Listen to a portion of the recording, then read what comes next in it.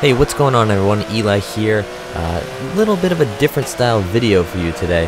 This is a screen recording of my race from the Grid Life Track Battle series.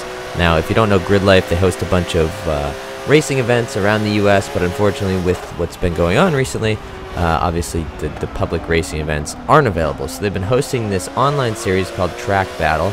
They had 4 different classes that you could run in. I happen to be running in the track mod class. Now the track mod class, it's up to a 750 performance index. You can run sport tires, not race tires, and the tire can't be wider than 315. Besides that, there's not many restrictions. The goal of the race is you qualify based on your fastest lap time. The top 20 fastest lap times in each of the classes get to race in the event. So I qualified right mid-pack, right around, I believe, number 13. And then they put you on, this happens to be Road America, week 3. They put you on Road America in a 10-lap race, and they say whoever has the fastest clean lap gets the win. A little bit of backstory on my car choice. I ended up in a Porsche Cayman. I was running a Ford GT350R. If you didn't know, I'm actually working at FCP Euro now, and FCP Euro was a sponsor of the regular Grid Life events, so I had to jump in, support my company, support Grid Life, and so obviously GT350R is not a European car. There were a bunch of turns that I struggle with. This is actually the last turn on the track. I just could not seem to put the power down or get that right. In 10 laps, I probably approached it 10 different ways. Here we have the left-right. I'm not exactly sure what you would call this section, but I went off here in my first and second laps, and obviously if you go off, you see the line will turn red. That means you've been off, the lap is dirty, and it's totally irrelevant. This is the turn coming out of, I believe, what they call the carousel, heading into the kink, and I couldn't seem to put the power down there, and then the kink is really hard to judge. This one here, I'm coming out of the carousel again, hooked a little bit of the grass, checked up, but didn't check up enough. Away I go. It's only 10 laps, so I did have a couple clean laps, but like here, I totally messed up the kink. That was actually really close. If you run that back, I barely went off the track there.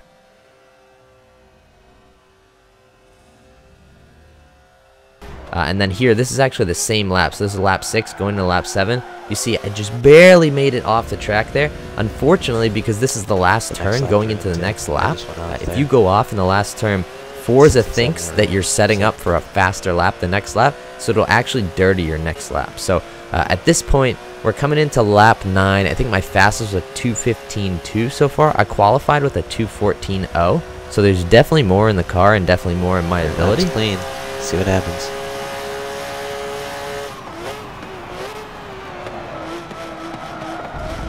I think I probably could have done better there through that first turn, but I was really feeling the pressure, honestly. It was my second to last lap. I knew if I didn't get this right, I had 1 lap left to put down an actually fast time. You can see I'm actually sitting in 11th place right now, but rolling through, and you'll hear in a second, Dan does give me a very big pep talk, which really gets me going. But I'll let you guys listen for a hot sec as we go through this section.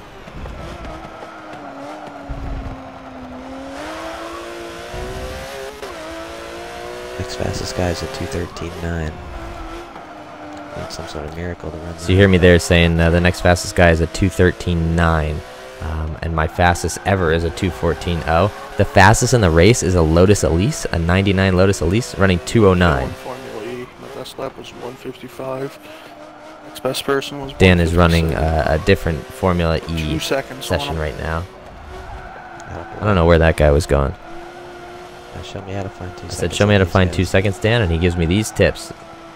Well, I am master at 2 seconds. So, oh. Basically, what you want to do is keep your speed in the corners. When I lose, I'll have smiles. Keep your speed in corners as much as you can without losing traction.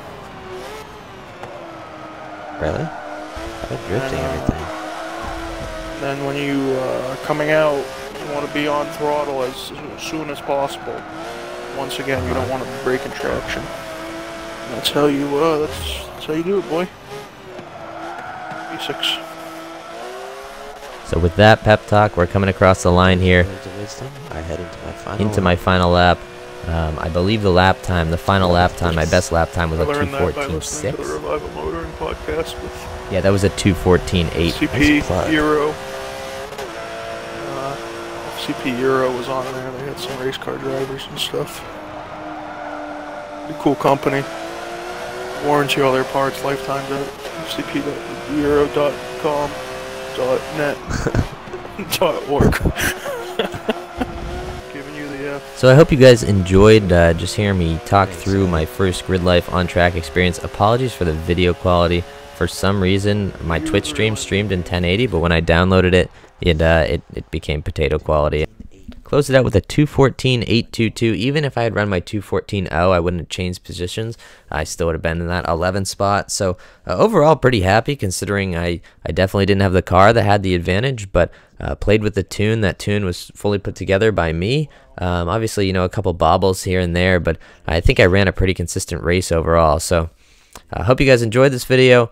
Let me know if you want to see more stuff like this. We'll be back with some regular stuff next week. As always, thank you guys for watching. Go out there and spread some positivity, and I'll catch you guys in the next video.